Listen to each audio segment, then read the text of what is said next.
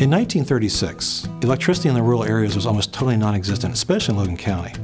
We were the 18th cooperative in the entire United States to qualify with the RUS Rural Utility Service to receive loans to bring power to rural Logan County.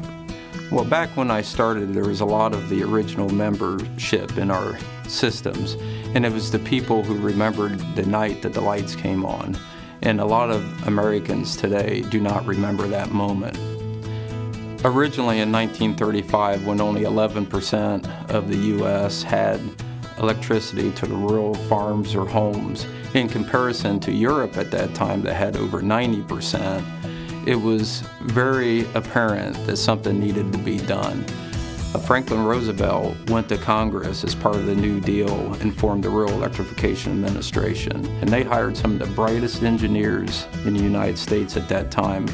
And they developed a very simplified assembly line type strategy on how to build electric lines. They utilized high tensile strength conductor, which cut the amount of poles almost in half, so that tremendously lowered the cost per mile.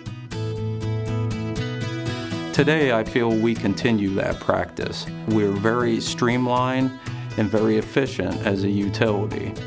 We still build line cheaper than our competitors do and maintain it cheaper.